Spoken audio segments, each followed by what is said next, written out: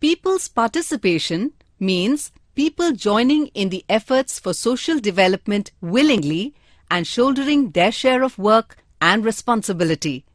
It has been observed that schemes of development in which people participate willingly are always more successful. Sustainable development can be ensured through people's participation. The local government bodies motivate people for this kind of work. The local government bodies give us many services and facilities. That is why we enjoy an enriched social life. We must use these facilities with great care. We should participate actively in the work of the local government bodies. Let us study the ways of participation. There are many ways in which an individual can participate in the local administration.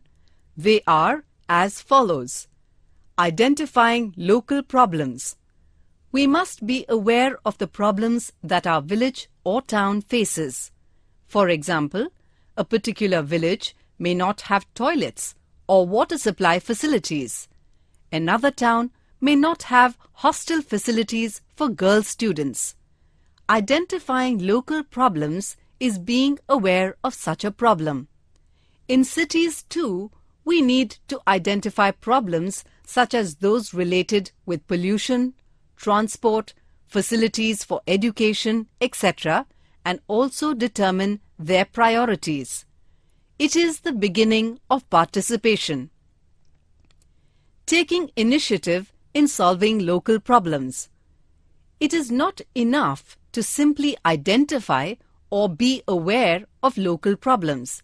It is also important for people to be able to find solutions to those problems. Taking the lead in solving local problems is an important way of participation. It is expected that solutions to problems related to water, scarcity of electricity, pollution, and transport facilities should be suggested by the citizens themselves. We shall now study about vigilance. Citizens should keep a watch on the working of the local government bodies. It is essential to see how much contact the elected representatives maintain with the voters in their ward. The good work done by the representatives should be appreciated and all the necessary cooperation should be extended to them. At the same time, if the representatives neglect their respective wards, it should be pointed out to them. Each voter must exercise his right to vote and elect the right candidate. Now, let us see Citizens' Charter. The local administration today must be such that it will satisfy the needs of the citizens. Concern for their well-being and looking after people's welfare is the main objective of local administration. To achieve this objective, citizens are endowed with certain rights. Insisting upon these rights is also an example of participation. The rights of citizens with respect to the administration are clearly outlined in the Citizens' Charter. Coming to the right to information. If the governance is open and transparent, people participate in it with enthusiasm. Cooperation and trust between the local bodies and the people increases. At the same time, people are able to exercise control over the local administration. In order to make all this possible and to increase the participation of the public, the right to information has been instituted. People's participation becomes more effective when they use this right judiciously. Now we shall study about the use of mass media. Mass media such as newspapers, the radio, and the television play an important role in providing information and informing public opinion.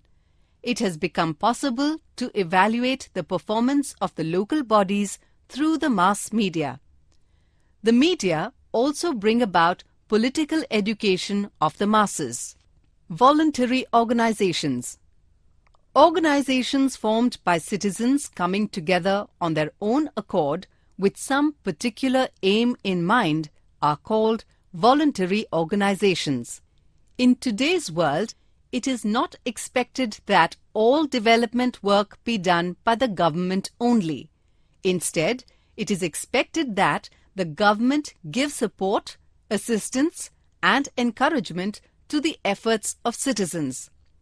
Working through voluntary organizations encourages the spirit of cooperation amongst the people.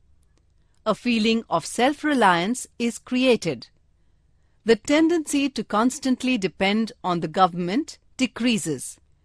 Some examples of voluntary organizations are Women's Small Savings Groups, Nagari Vikas Manch, and Vikas Seva Society. Women's small savings groups help women to become financially self-reliant. Vigilant citizens and efficient local government bodies can change the face of their surroundings.